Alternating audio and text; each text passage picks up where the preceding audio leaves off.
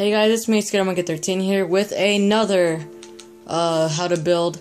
So essentially, I'm gonna show you how to build a working TNT cannon like this. So watch.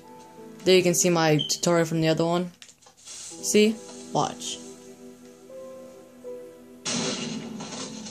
It's a working TNT cannon. And see, this is still in shape and this is wool. Okay, so I'm gonna show you how to make this. So basically what you're gonna need is you're gonna need black wool, TNT, a button, redstone, a redstone torch, redstone repeater, and water buckets. Okay, so I can show you that it works. I'm gonna test it out on this poor little village over here. I'm sorry to whoever lives in those two houses. Okay, so what you're gonna do is it's gonna be a 3x7.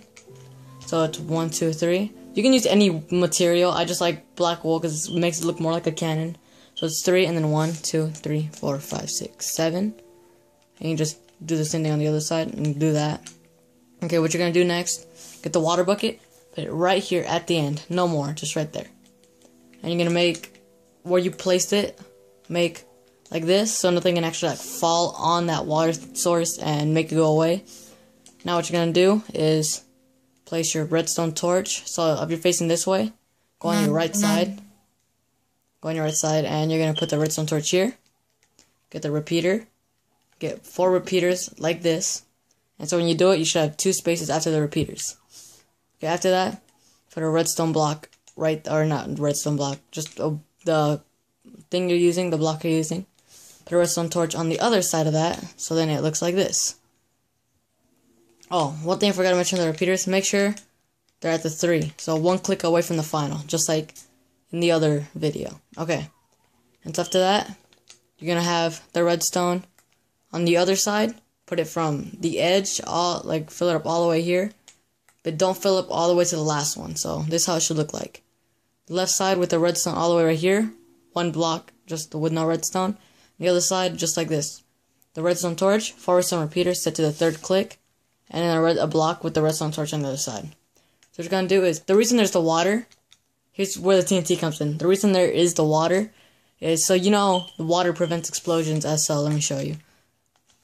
The water prevents explosions from happening. So if you don't know, I'm gonna just show you. So here's the TNT. I'm gonna just get a lever real quick. Here's the lever, just boom, and it's not gonna explode, watch. The water prevents explosions from happening, so what you're gonna do is don't place it where the water source is.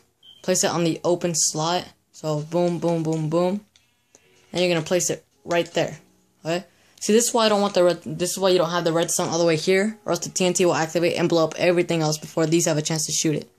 Okay, so the delay is so the TNT has a delay before because when the button presses, this activates, which activates the redstone, the redstone torch, and then the repeaters, which then flash over here, turn this on real quick, which ends up turning the TNT on.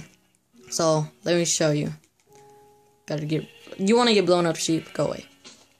So watch. Oh, I forgot. You need the button right here. Yeah. So that's how it's gonna look like, the button. And so press it. There's a delay going on. Boom. The only problem is you have to keep refilling it every single time. And see how that went not that far? The problem is that not all of them will go far, just sometimes something goes wrong, so I'm gonna see if I can get a really far one. There we go. See? That flew pretty decent. So, see, now you know how to build a cannon. I'll see you guys again next time in my next video, whatever I decide to make. And I'll see you guys later.